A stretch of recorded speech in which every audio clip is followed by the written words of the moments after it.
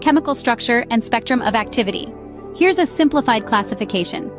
Mechanism of action: bactericidal, antibiotics that directly kill bacteria. Bacteriostatic, antibiotics that inhibit bacterial growth but don't kill them. Chemical structure: penicillins, antibiotics like penicillin and amoxicillin, which contain a B-lactam ring in their structure.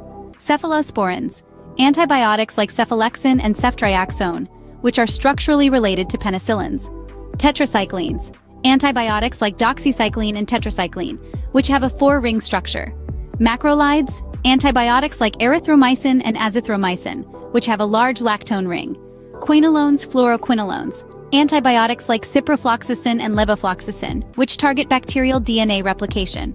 Sulfonamides, antibiotics like sulfamethoxazole, which interfere with folate synthesis in bacteria.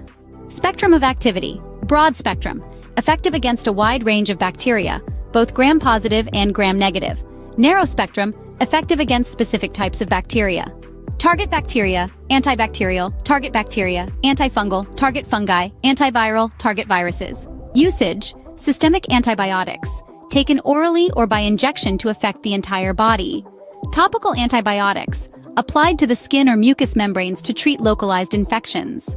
Resistance: some antibiotics are classified as last resort or reserve antibiotics, reserved for severe infections due to antibiotic resistance concerns. It's important to note that antibiotics within each category can vary in their specific properties, so this classification is a general overview. Proper antibiotic selection depends on the type of infection and the susceptibility of the bacteria involved. Like and subscribe for more. Thanks for watching.